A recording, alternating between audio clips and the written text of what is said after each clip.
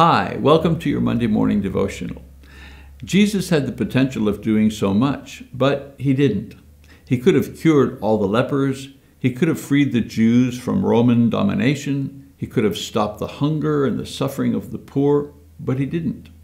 His life consisted of him simply doing the things the Father sent him to do. He knew God's will. He did God's will, nothing more or less. Perhaps we need this type of discipline in our lives, to know the will of God and have single-minded devotion to doing it. Most of us have plans, dreams, ideas, and things that need to get done.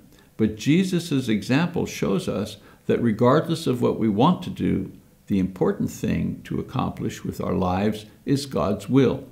Our dreams and accomplishments can never replace His will and purpose.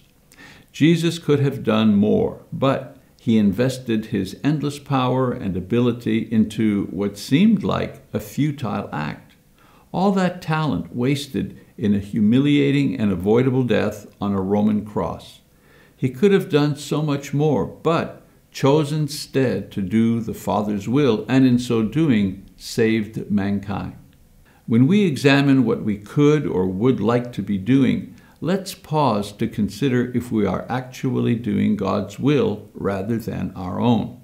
Our life will count, even if we don't do all we could have done, so long as we do what we should have done in obeying the Lord.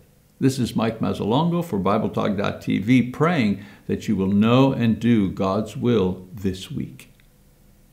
Discussion questions number 1.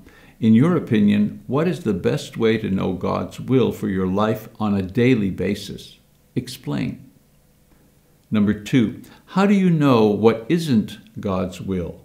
What are the signs that help you know that something or someone is not from God? Number 3, what do you do when you have to make an important decision but have not been able to discern God's will?